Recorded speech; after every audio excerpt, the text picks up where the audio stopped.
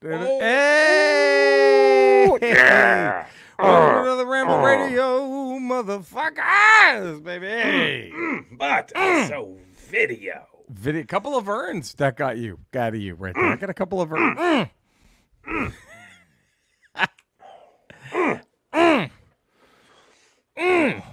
Could we do an entire ramble just Vern grunting? I think so. I think we can. Can we pull that off? I think we could could pull that off. I think they would understand the listeners. I'm not, trying to say that they're not smart. I think they would get what we were doing. I think they would understand. I think they would too.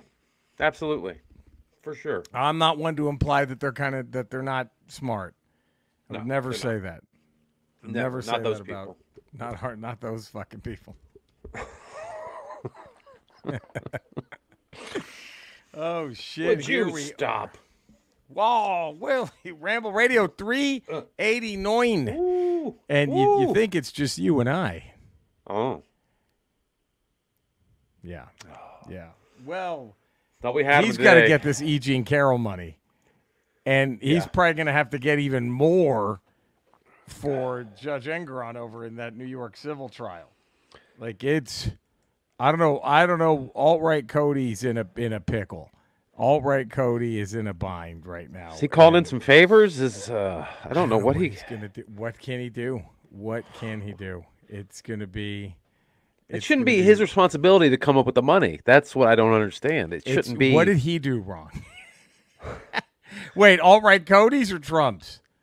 Cody's. It should. Oh, but this is Cody's. Man. I know. He signed up for it. He takes on too much. He signed up for it. He signed up for this. He's got to come up with the fucking cash. I mean, does he have a Viafana special in the works? Does he? I don't know. I mean, know. He threw out that great thing where it's like, hey, let's not do a border deal. The border's an emergency, but let's not do a border deal. Let's not fix a border so I can take credit. I know it's an emergency. I know that's all, but because we're gonna have shit all to talk about. Oh, Cody was in midseason form. I don't know if you saw Trump took credit for the economy today. Oh, I did see that. That was classic Viafania. Classic Viafania saying that was an anticipation. Because all the polls are showing Trump winning, that the market's up because they expect him to win. That's classic. How? Okay. Chef's kiss, Viafania. Chef's kiss, Cody. How fucking dumb do you have to be to believe that? Could you? You know what? And there are. That's the sad part is there are people who will believe, who read that and go, all right. They're that fucking stupid. It's. I don't know, dude. I'm worried that, I guess Trump is going to get so desperate, he's going to have a whole new line of trading cards. It's just going to be, it's Ivanka's tits. I'll show you Ivanka's tits. If you buy, let's do it. There it is. Ivanka's tits. It's going to happen. I'm telling you, that's coming. Buy the whole set. See both You get the whole set. I'll show you me fucking Stormy Daniels, although it never happened. She's a liar. But I'll show you the video. I'll show you another group of cards. It's all the women I've sexually assaulted. It's called Nasty Women. But they're all lying. I never did it, but I'll show you the videos.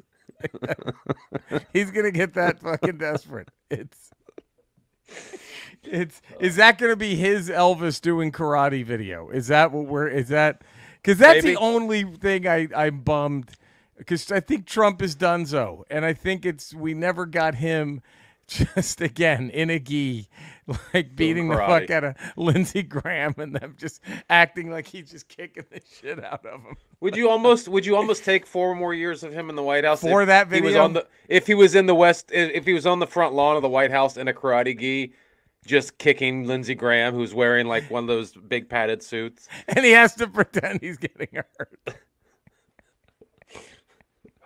Like, if you could just get like a couple days of that, would it be worth another 4 years? He has to pretend. No, I don't know. No, it would not. But he's just on the front lawn of the White House in the karate. It would be worth if you lied to him and told him he won, and then for 2 days got that on video like that. You know what I mean? Before you kick him out again. Sure. Who sells the most? Who sells his fake karate kicks the most? Giuliani? Oh no, I think Graham. You think Graham really oversells it? Well, he's got all those pictures of him diddling little boys somewhere. So Graham's going to do whatever he wants. Graham does the Scott Hall stunner. He just goes yeah. flying up. Graham's overselling everything. Giuliani doesn't know what's going on. He doesn't know what's happening. He's just out of his mind. Again, it was an excuse for to bring back my just lights out Giuliani impersonation, Eddie. Do you want to do it again? Should I do it again? Please do it again for everybody. There it is, man. Any chance I get to just it's crazy. It's insane how good you are. Thank you at doing Giuliani. Thank you very much. Can we get down to business? Okay. Man, I don't know if you have it handy or if I need to go get it, but what? For those who don't know, Eddie and I, and now that I live in Orange County, our gift exchanges are a little more difficult to plan out for our holiday gift exchange. Slightly. But this is the 4th Christmas pretty crazy, in a row. Dude. How we're that linked up. Just where we get each other the exact same gift, not knowing that the other person not planned. Come on. We're planning it's this? Crazy. You think we're planning this? No. Should I go get mine? You get yours, I'll get mine. Okay, we'll be right back. Ramble Nation, stay put. We'll be right back.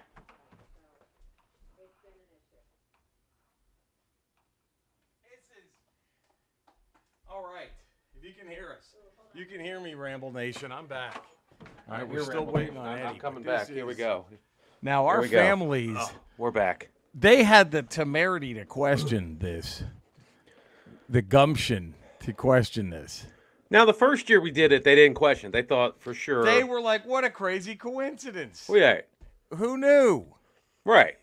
And then every other year, that happened 2 years in a row, and they're like, okay, what's going on? Wow. Then last year, like, okay, guys, why don't you guys just buy what you guys want to buy and stop with the fake Why did they get so negative? Why did they have to get so negative? And then this year, it was just eye roll city.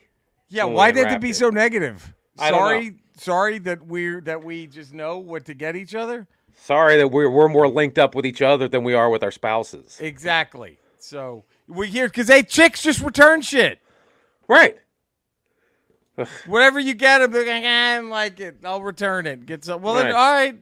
Why am I? I'm not putting any effort into this shit. We can't give a gift card. That's not personal. It's so impersonal. Well, you know what's worse is seeing you return the shit I got you.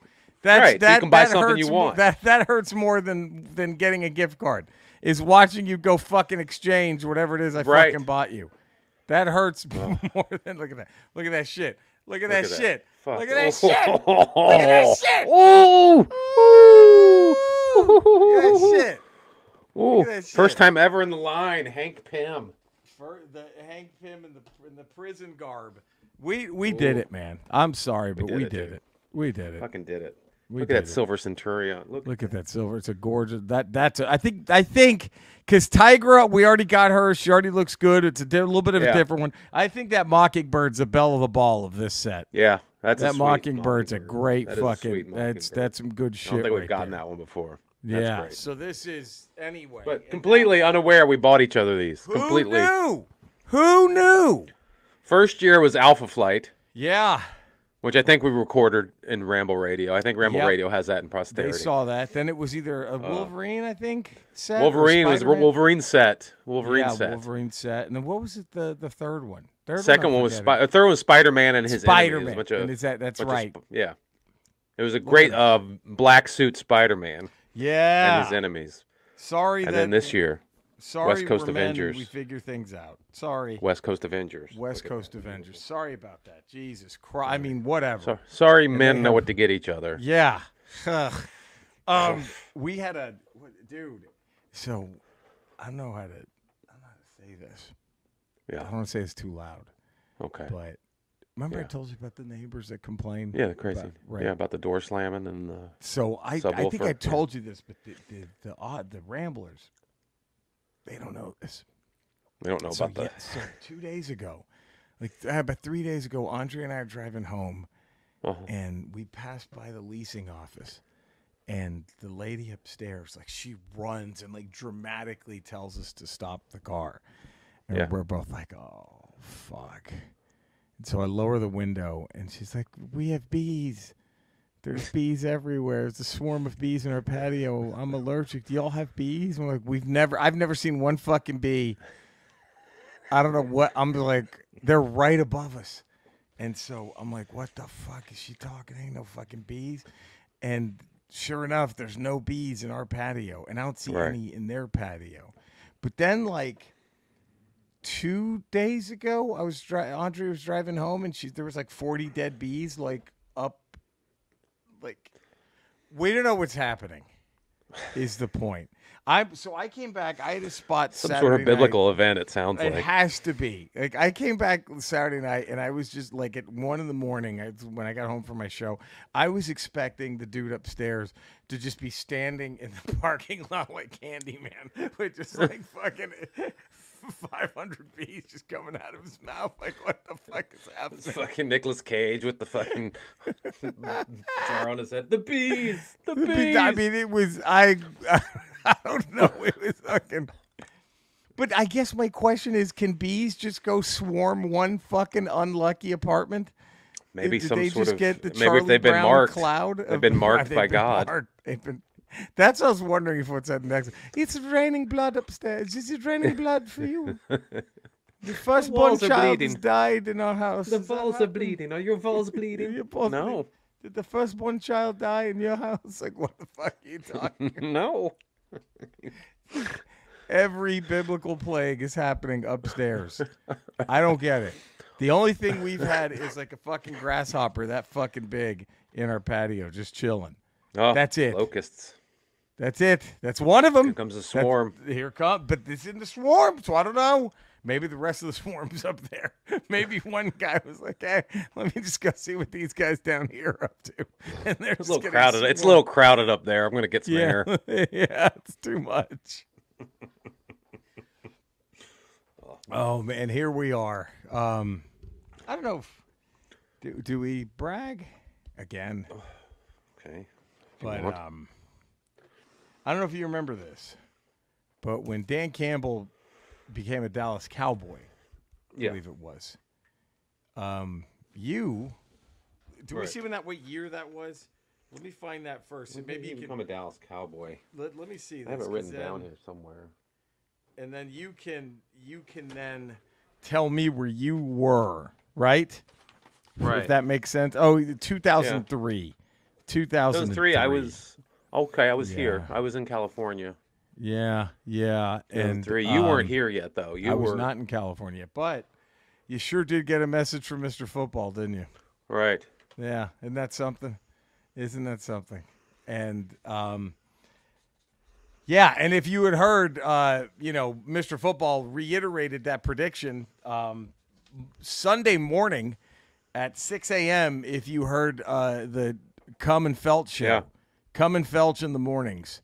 Come and Felch in the morning, yeah. Very popular in Iowa. I think it's Davenport, Iowa's #1. Big Midwest morning show. Big Midwest Come and Felch. It's like right below Bob and Tom.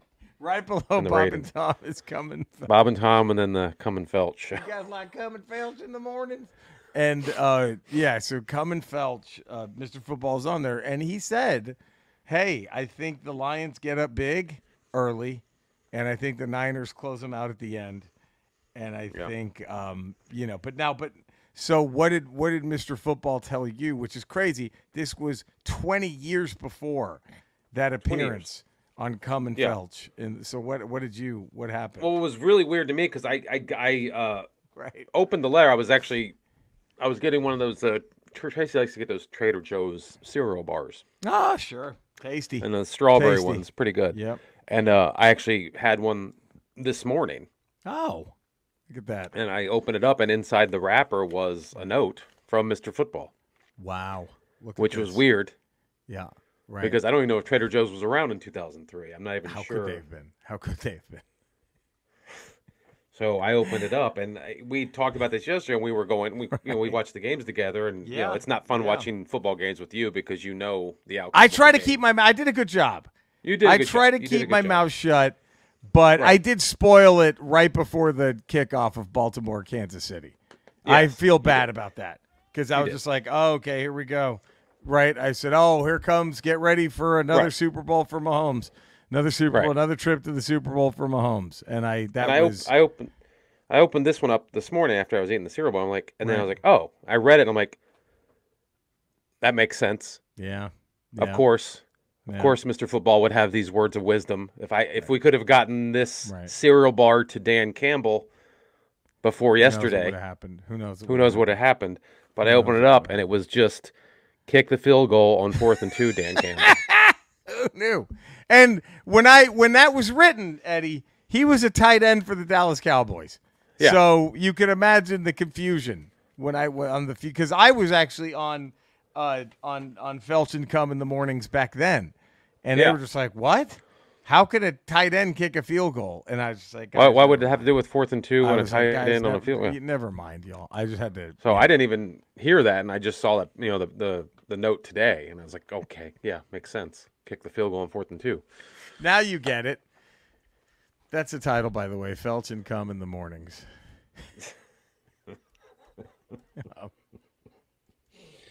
Now. Nothing gets your day started like Felch and Cum in the morning. Oh, fuck. Now now there are people who are like, what the fuck was Dan Campbell thinking? And then other people are like, well, that's what he does. That's who he's been. Sure. However, isn't there such a thing called, well, let me kind of adapt a little bit here?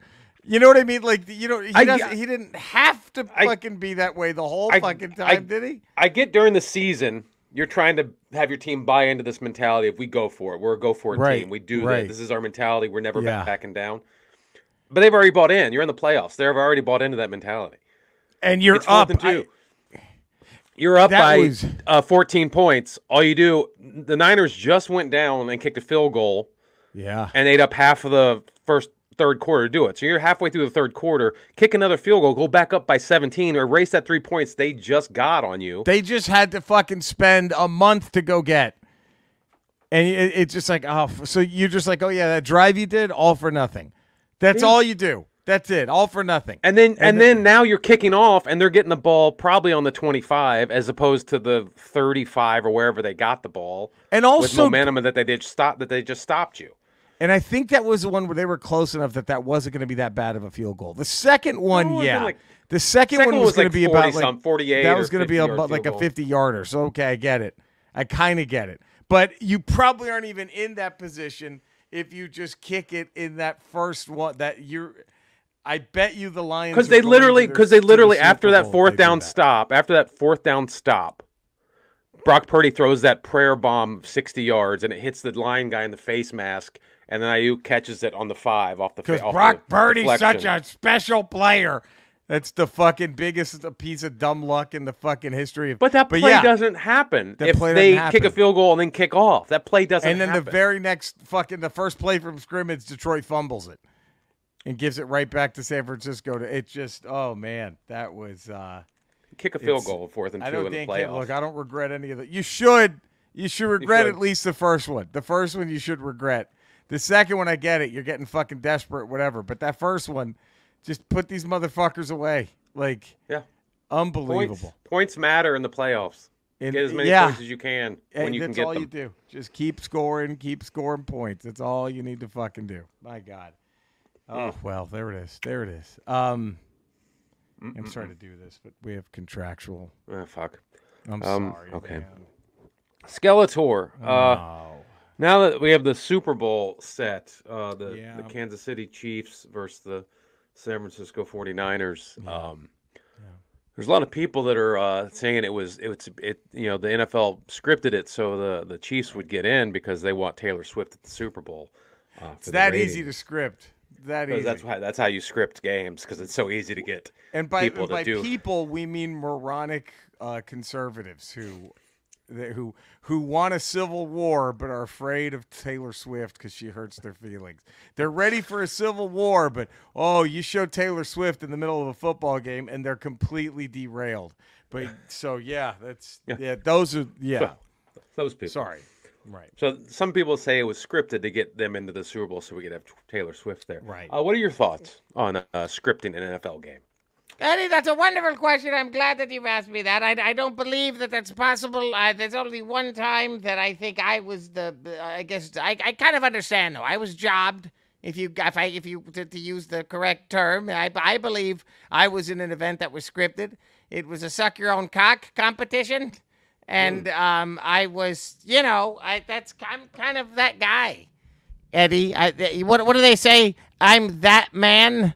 I have when it comes to sucking your own cock, I've got dog in me. Do you understand? Does that make sense? Yeah. I've got that dog in me, when it comes to sucking your own cock, and I was clearly ahead. I was, to be honest, I was almost to my balls. You believe that? Almost to my balls, but well, they had to give it to Prince Adam. Do you believe that? He could barely get the tip of his own cock in his mouth, but they declared him the winner only because they said they felt bad. Well, here's what I believe. They felt bad at how tiny his cock is. Okay? And so they were like, well, we got to give him consolation. And, I was all the way to my nuts. So it's fucking bullshit. All right. And I wouldn't mind that. So I think that was rigged, in order to get more sympathy for that tiny cocked piece of shit. It's weird that he has such a small cock because his mother's pussy is the size of a fucking blimp. All right. Send us knob, Cody. Let's get him on please. Get Rotten Tomatoes. I came 7 times during that. No, nothing for that. It's kind of hard sucking your own dick when you got jizz everywhere. I'm just saying. To me, that's more of a feat. Mouthful of jizz and my own cock. And that's not a tiny cock, buddy. Okay? Eddie, where can everybody find 5 days a week, patreon.com, the Ralph Report, Tuesdays, Fridays, Ramble Radio, Wednesdays, Ramble Proper. Yeah, there we go. I think the problem was I had Marv Levy as my coach. I just think he's bad luck. That's to be honest, okay? So I think if you're not going to say it was rigged, I'm not going to take the blame. I did have Marv Levy kind of, coach me through sucking my own cock, and well, we all know his track record. Nobody fucking told me. All right. I didn't know Marv Levy was good at coaching cocksucking, but I didn't. I had no idea. That was. Oh man! I think I'm gonna. I also Schottenheimer. The only other time I lost, I had this guy named Schottenheimer who was in charge of me sucking my own cock. The only other time I've lost. Okay. Probably because he had you sucking on your balls because he was big into balls. He was running. He was a running guy. Marty Ball. Marv Levy coaching someone to suck their own dick. Oh, where else are you gonna get this content? I don't know, man. I don't know. For free? Come on. For free? Stop it. Well, there it is. You know where to find us. You know where to love us. Go do all that. We'll be back tomorrow for a regular ramble. Until then, stay safe. We love you all. Take care, everybody. Remember, subscribe, 5-star rating, positive text review. Spread the word. We love you all. Stay safe out there, everybody. Bye. Oh, yeah.